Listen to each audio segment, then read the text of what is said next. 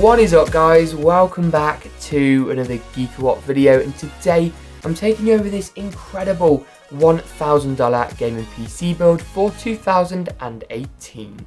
This build really will smash the latest AAA titles at 1080 and 1440p, high and ultra settings, whilst hitting that key 60 FPS mark. You can be sure that with this build, whatever games you throw at it, you're not worried about having to compromise on settings to get a really enjoyable and playable gaming experience.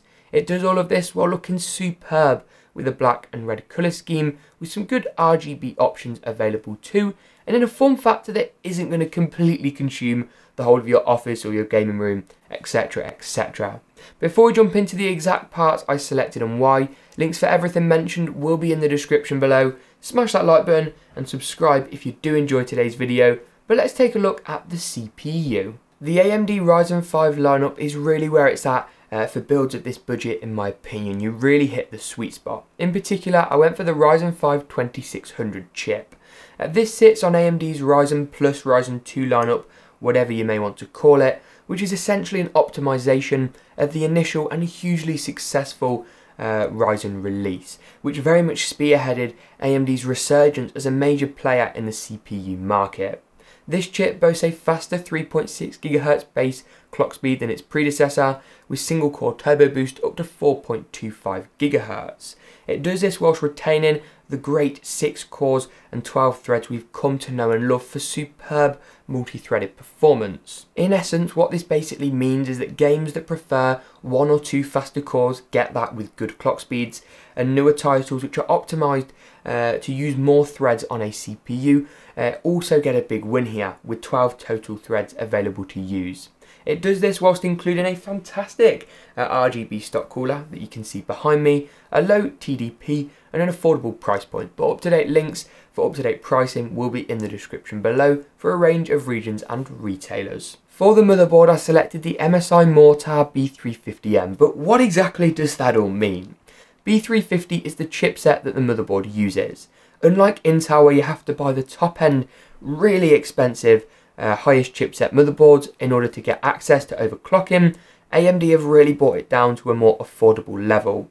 This motherboard also sits on the M80X form factor, which makes it smaller than full-size ATX motherboards without compromising on functionality. This allows it to be priced more competitively and also take up much less room in a system and allow us to keep the build as compact as possible.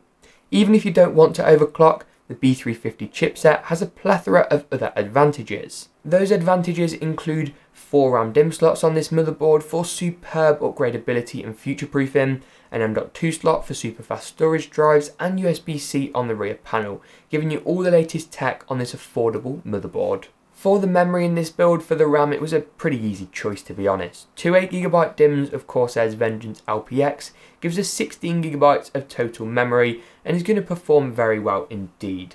DDR4 memory has got more expensive over recent years and doesn't seem to be showing any signs of slowing down in terms of its price point. Going for 2 DIMMs here gives us dual channel optimized memory, meaning we get a bit more performance. We're talking little percentages, and it also looks a bit more symmetrical. You do this whilst retaining still 2 RAM DIMM slots empty, so if you wanted you could buy an identical kit again, drop that in the spare slots to give you 32GB of total usable RAM. Corsair are a really reputable manufacturer, good customer service. I've had a great track record with this memory in my personal build, and the fast 2666 MHz clock speed is going to ensure that we're not got any memory bottlenecks, so to speak. For the storage here, I selected a 2TB Seagate Barracuda hard drive. 2000GB of storage is more than enough for your movies, music, games, Steam library, Origin library, all that good stuff, and the 7200 RPM speed is as fast as your mainstream consumer hard drives tend to get. I really would have loved to have added an SSD in this build for a fast Windows drive, quicker boot up times, but it just wasn't possible, especially given price volatility and the RAM and GPU components of any build nowadays. Great upgrade later down the line, but isn't going to improve gaming performance in the short term at least. For the graphics card in this build, I selected the MSI Nvidia GeForce GTX 1060, 6GB. and breathe. Now this GTX 1060 is one of my favourites. It's got MSI's superb twin throws cooler on with two nice large fans that are going to keep the unit nice and cool, comes factory overclocked, and with it being the 6GB derivative of the GTX 1060 family, will give you some considerably better performance than the more inexpensive 3GB models. Graphics card pricing has been all over the place in recent months or even years now because of cryptocurrency mining. However, we are starting to see the tail end of that. GPUs are coming down drastically in price, which makes now a good time to build your next gaming PC. But links for everything with up-to-date pricing will be in the description below. For the penultimate part in today's build for the case, I selected the Cooler Master Q300P. It's got 4 of these really nice sort of carrying handles / feet, which provide good airflow and movability and looks superb. I actually reviewed this case a couple of weeks back, and you can see that video in the card section here. It's got good options in terms of airflow with 2 120mm fans included up front, which are RGB, and one in the rear as well, which is really nice to see. It's got a fairly basic interior design, but with a good front I/O that gives us USB 3, power, reset and audio jacks, and does everything we need at a decent price point.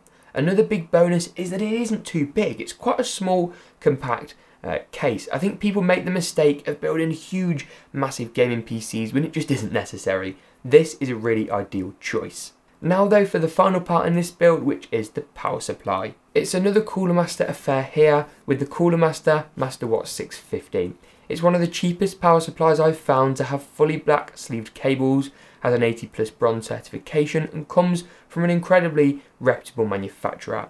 650 watts is a tad overkill, but you aren't really spending too much more money than a low watt unit, and does give you leverage for some upgrades later on down the line.